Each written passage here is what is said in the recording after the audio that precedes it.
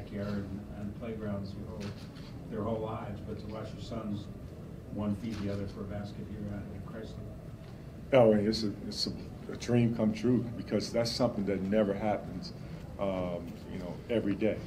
It's one of those moments where you have a special time in your life where you get an opportunity to coach at your alma mater, and then knowing the times when you were in the NBA or you were coaching in the NBA, how much you loved your alma mater, and you talked about the only college that they would go to would be Michigan, and teaching them the fight song, and when Michigan and Ohio State playing that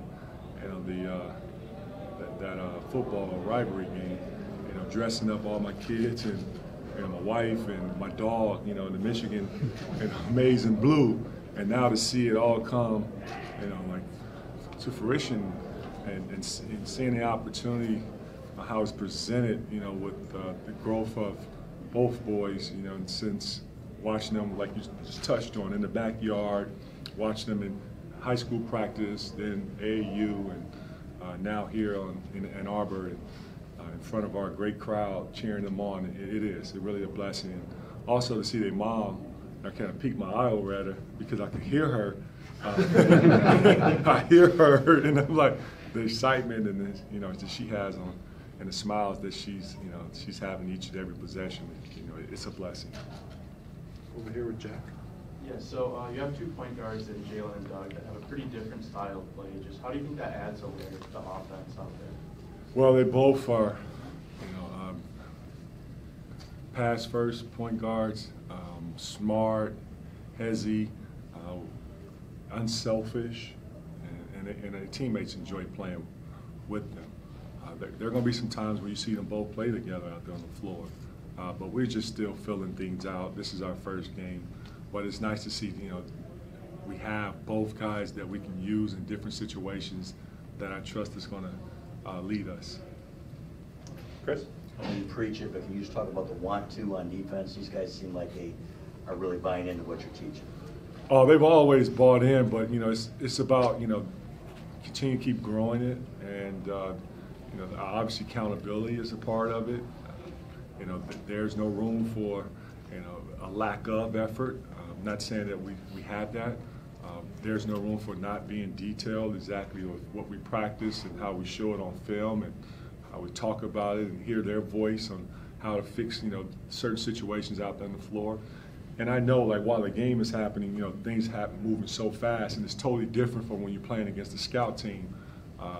But at times I get a little out of whack too when we don't do what we work on, what we ask. But overall, I love that there was effort, and a team that shoots very well from the three-point land, and for them to only shoot 23% from three, and 29% from the field, and scoring is one of their strengths. And they've said it, this upcoming season, that's one of the things that they are going to, continue to keep growing on, is attacking the paint and scoring within 7 seconds in the shot clock. And then, so they obviously said they want to play with pace. And then they also talked about how they, three-point shooting is going to be their strength. And it was good to know that we worked on that for those last 2 days, and our guys were able to apply it. Right in front with David. Hey, Juwan. So in his press today, Hunter mentioned that they're still feeling each other out. From your perspective as head coach, where do you see them gelling? Where do you think they have a little bit to go? Well, you're not where you want to be, it's so early in the season. This is only our first game, and there is room for growth.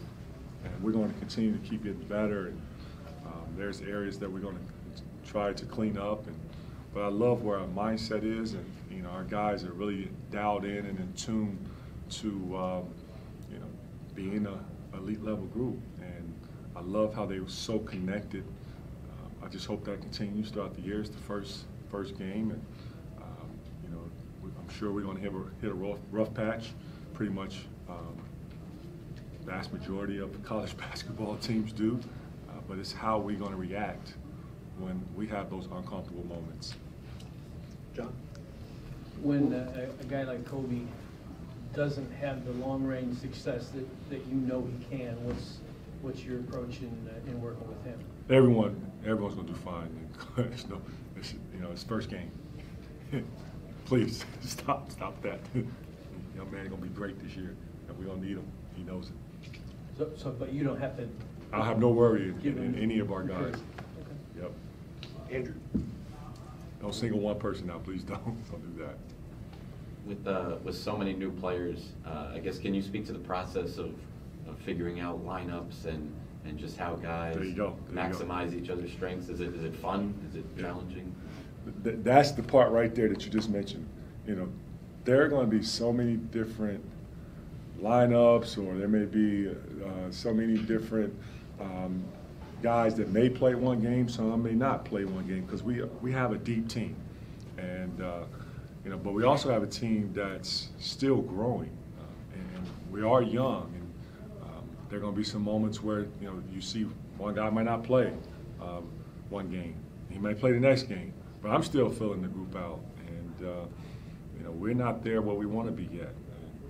We have a long season, just the first game. Connor? In the first half, there was a sequence where it looked like Hunter passed the ball to Joey, and he missed it, goes out of bounds, and there's a media timeout. After that timeout, 18 overrun. Was that is Joey's veteran experience there kind of play into that, his poise, or was there something we didn't see? Trust.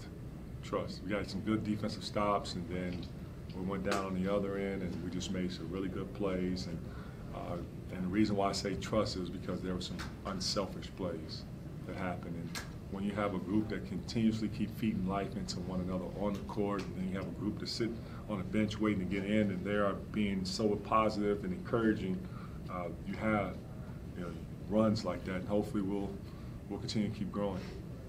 Austin? Just follow up on the question about lineups and rotations. How close are some of those guys like Yusuf and Will and Isaiah to kind of breaking into that top 8, 9, 10 rotation? Yes, we're going to need everyone, and it's going to be a long year, so stay ready. Stay ready, you don't have to get ready. Steve? Juwan, we talked to Hunter about Joey Baker, and he touched on what an obvious floor stretcher he is. Talk about that aspect coming from a bigger player. Well, Joey, we all know it's documented that he's played at Duke, one of the best conferences in college basketball, the ACC, and played for a Hall of Fame coach. So he's been coached, and the kid knows how to play. One of his strengths is shooting, and I don't want him to pass up any open shots. Let it fly. Make or miss, we live with the results. We got time for a couple more. Tom? Yeah, Juwan, I think in the first half you were trailing in rebounding. You flipped the script a little bit and had a 6 rebound advantages. Can you talk about your emphasis on rebounding, maybe what you said at halftime, and season long, what's your message on rebounding? I emphasized that during halftime.